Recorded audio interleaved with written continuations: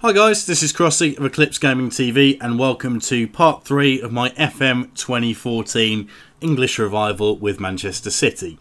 As I'm sure you will have watched the other videos in the series before you got to this point, but to give you a heads up, the plan was, if I can actually get the game up, give me a second. There we go, having an absolute mare. So the plan was to build a team at Manchester City and use the Sheikh's millions and billions of pounds for good for the English game and try and revive it by signing as many English players as I could. And it's worked out pretty well for us so far in the opening season. As you can see on the right here, we were runners-up in the Champions League, lost 1-0 to Manchester United in the final. A little bit disappointing really, the performance wasn't brilliant by our usual standards, which is a shame. Managed to get first place in the Premier League, won it by 86 points compared to Chelsea's 80 in the end. It was very close all the way up until the end, but Chelsea just couldn't sustain those results towards the end, and to be honest, since they held the lead for most of the way, the 6-point lead looks way more flattering than it actually was.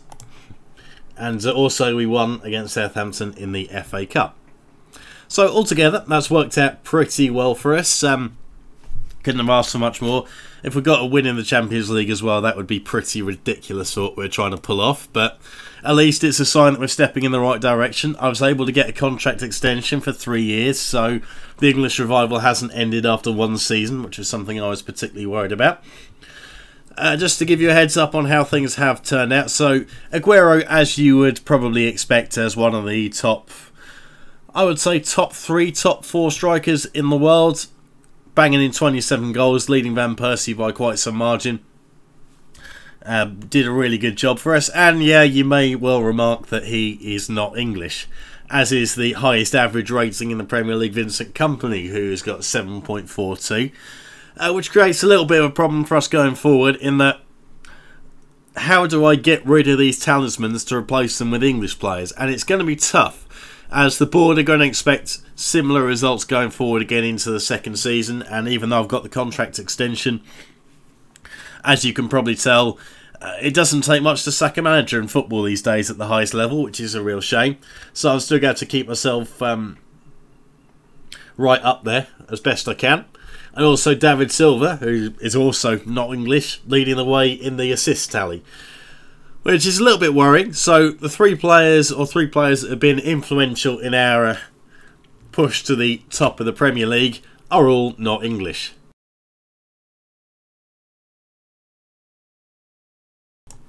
And apologies for the little pause there. I am, as you can probably tell, a little bunged up with cold, so yeah, my voice isn't quite what it should be, unfortunately. Alright, so let's go and have a look at the team and how we've gone appearances-wise. So Joe Hart, as you'd expect, played virtually every game that he was fit for. Had a little spell when he was crocked and did his knee in, I think, and we had David James filling in. But for the most part, it's been Joe Hart leading the way. English goalkeeper, that helps out quite a lot, because there's not a whole lot of choice in that area, and if we had to try and sign a top goalkeeper from England, well, we might have had to spend quite a bit of money or develop someone and bring them through. Micah Richards, 38 appearances, 1 goal. Again, had injury problems, had an injury, came back for a couple of weeks, got crocked again, was out for another 6 to 8 weeks. But he's got that versatility to play at centre-back or at right-back if we need him. Rated as 2.5 stars at the moment, and probably isn't going to improve much from that. But very effective, does a job for us. 2.5 stars as centre-back as well. And at 25, he's going to be a player that we'll need pushing forward for this English revival, I would imagine. Kompany, we already talked about, 10 goals, 49 appearances. How I play this particular situation is going to be a very interesting one. It might depend on who we can sign to replace him. If we can get a couple of good centre-backs, and I've got targets in mind, would love to get Steven Corker from Cardiff if I can, for example, then maybe we don't have to worry too much. Nastasic played a decent number of games. He's got potential to go all the way and be a 5-star defender. Unfortunately, he's not English. I can't keep him. But he managed to get a decent number of starts in there as well. Sort of rotated in with Joleon Lescott, who's all the way down here. But he put in 43 appearances and 4 off the bench and a 7.24 rating. So, again, very much in there. Problem we got with Lescott is he's 31. Not that that's a major problem at the moment, but next 2 to 3 years we're going to be looking at a decent replacement for him. So I'm going to start thinking about that when I go forward.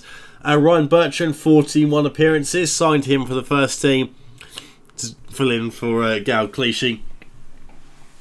And also for, who's the other guy? For Kolarov, who was out on loan. Went on loan at Arsenal. Let's see who else we got. Fernandinho played 25 games. And Jack Rodwell just below him. I didn't use Rodwell as much as I would have liked. You can see he's putting quite a lot of appearances off the bench. But he seems to be a very effective looking player.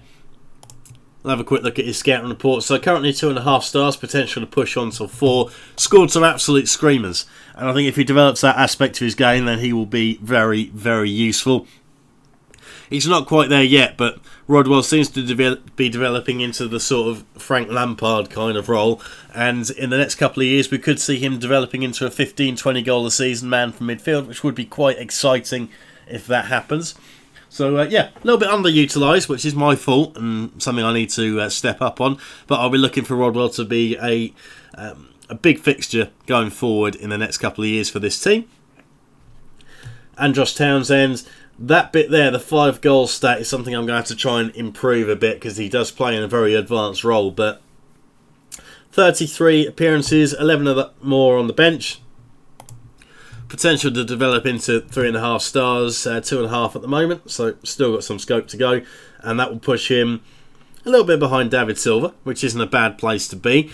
And I'm not sure how well you're going to be able to see this, not particularly well, unless I go through and get the graphs up for the various positions. But Andros Townsend's come along really well in training and has developed well, so hopefully he'll continue that trend. David Silva will be talked about leading the Premiership in assists with a 3-goal cushion. And Negredo, 31 appearances, 12 goals. A lot of those came at the very early part of the season when Aguero wasn't really firing on all cylinders, so very effective. Negredo is a player that I rate extremely highly, the real life counterpart anyway, and it's a shame, but I'm going to have to offload in the summer because he's not English, so we've got to turn things around a bit there. Dzeko is another player that's going to be on the way out. Again, someone I rate very, very highly in real life, and it's a shame that he doesn't get more action for Manchester City. Been saying that for pretty much since they signed him, to be honest. But again, same thing. He's been a bit part player for us. Most of his appearances have come, or a big chunk, sorry, have come from off the bench. Only got 3 goals, and he's a player that will no doubt be on his way out. Aguero, what can you say about Aguero? I think the trouble I'm going to have is Silva and company I can probably do without. I could see them disappearing in the summer, but Aguero, I just can't do it. I think I'm going to have to keep holding just for the next couple of years to make sure that I'm sorted going forward. If I do sign an English striker, it's going to mean bringing them forward and developing them. There's no one that can really step in and do a massive job for us at this stage that I can think of. And Welbeck is a player I would like to get, but it'll probably cost me a big chunk of change. And while Welbeck has all the tools, he needs a lot of refinement and polishing, which is something we'll have to put in over a couple of seasons. So chances of me letting Aguero go are fairly slim. You could call that a cheat, and it almost definitely is, but with anything, the importance is also making sure you keep your job and you can continue pushing on with this thing. Clichy, again, 20 appearances, one of those off the bench. Was playing second fiddle to Ryan Bertrand as much as possible, and I don't think we lost out too much by having that switch. Tom Ince, 24 appearances, 6 off of the bench. Picked up a bit of an injury towards the end of the season and missed a bit of action from that.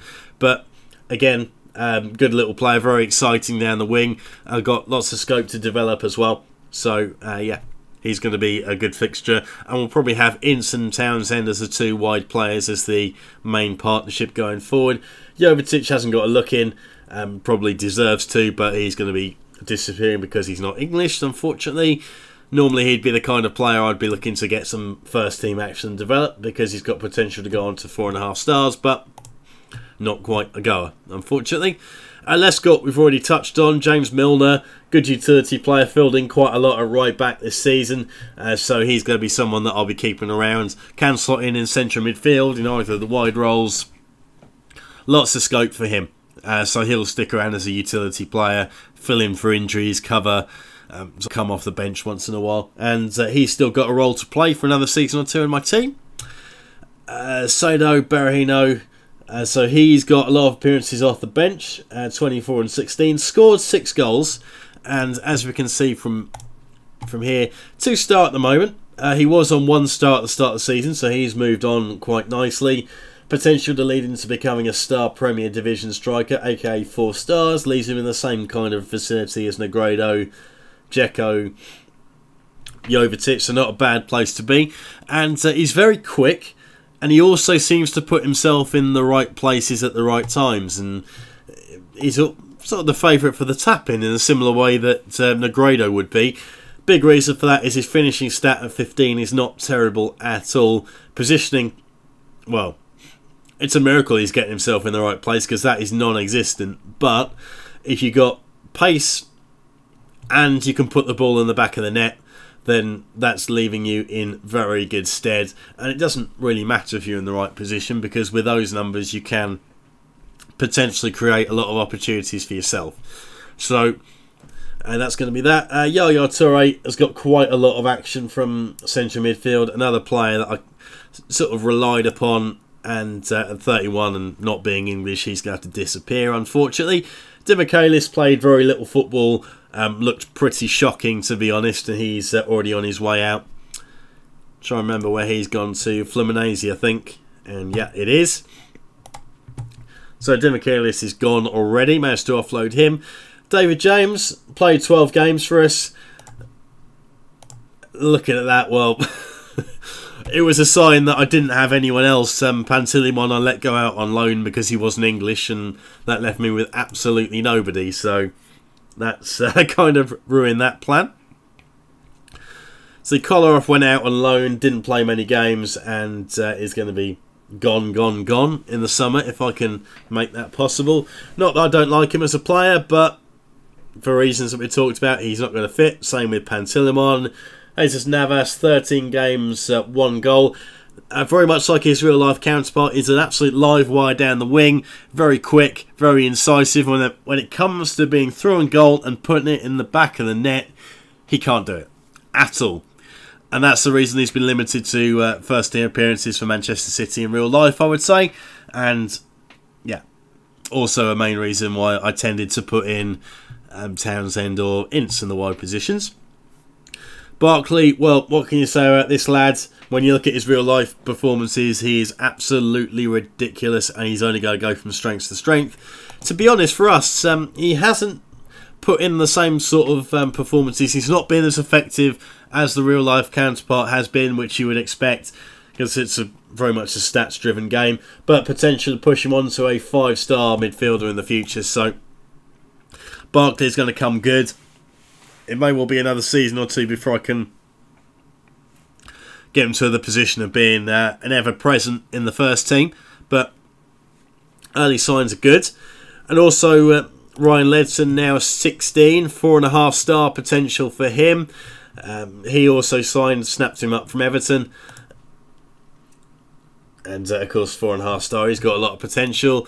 Very defensive-minded player is Ledson, and he's very effective in the role. I put him in for a few games and was very surprised at the age of 15, and with his current stat being 1 star, and in the Premier Division he did the job. When you put him in that defensive position, he's in there making tackles, stroking around the easy passes, and not afraid to get a foot in. Reminds me a bit of what Makaleli used to do way back in the day. And if we get a young English Makaleli coming through with the attacking prowess of Barkley alongside him for the coming years, then I think whoever the England manager happens to be will be very happy with our efforts. Angus Gunn, 18-year-old goalkeeper, going to be sort of a 2-star once he develops, so nothing special. Probably won't be heir apparent to the gloves of Joe Hart, but you never know. We talked about this lad already, Denzel.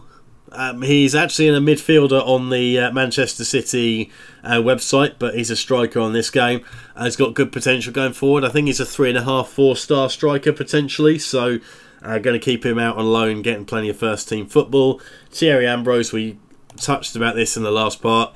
He's French at the moment, but there's no harm in developing him, see where he goes on. And if he decides he wants to play for England rather than France, then so be it. If not, I develop him, I sell him on for a decent amount of cash, and I can buy an Englishman with him instead.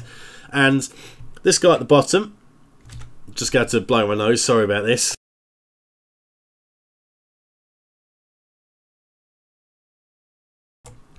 Trying to record long parts with a heavy cold is not the best situation to be in. Right, so this guy at the bottom, Ricky McLaren, 15-year-old. Now, you remember I showed you that 16-year-old that scored 2 goals in the trial match against the under-18s? Well, I kind of forgot to save, and I kind of lost that player and went back, and instead of that left midfielder that we got Ricky McLaren instead, who is right midfield or attacking right midfield.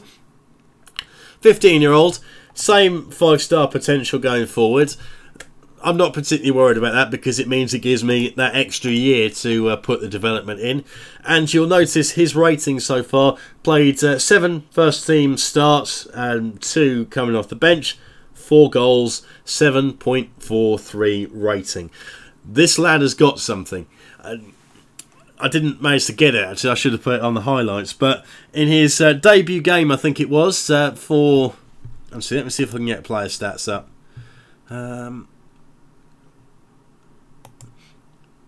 Not sure if this works or not. Not quite as well as I would have liked. But in his opening game for Manchester City, he gets himself clean through on goal and then chips it deftly over the keeper, lobs him and scores on debut. Something pretty ridiculous. And this lad has got the potential to be something special. Already got acceleration of 14, pace down at 10, but he's got that little burst of speed getting past people.